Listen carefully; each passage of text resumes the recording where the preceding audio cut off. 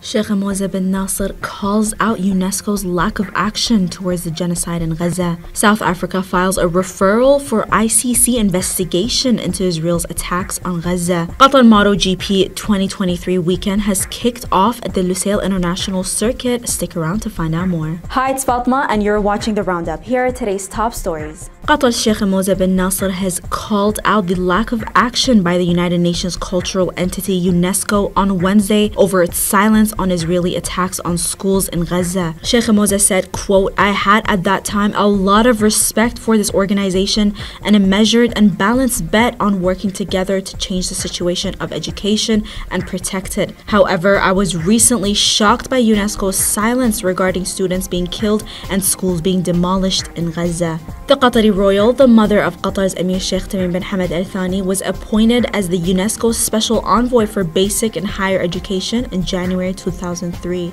And now South Africa's president said his country has submitted a referral to the International Criminal Court to investigate Israel's attacks on Gaza. The leader briefed the media in Qatar after discussions with Qatar's Emir Sheikh Tamim bin Hamad Al Thani. During his trip to the Gulf country, the South African president empathized with the Palestinians and what they are currently enduring. He said, quote, "We struggled for 82 years before we attained our freedom. The Palestinians have been under occupation for 75 years and they've been struggling for many more years." He went on to say that his country will continue to support the Palestinians and was pleased to find that Qatar supports the same cause. And finally, the much-awaited 2023 Qatar MotoGP Grand Prix kicked off at Lusail International Circuit on Thursday, promising a penultimate race for fans of this sport. With only 2 races left in the season, the Lusail Circuit may play a major role in naming the champion, as 74 points remain on the table, with the first 37 up for grabs this weekend. In an unusual setting for the sport, the title race could be decided for the first time after the Tissot Sprint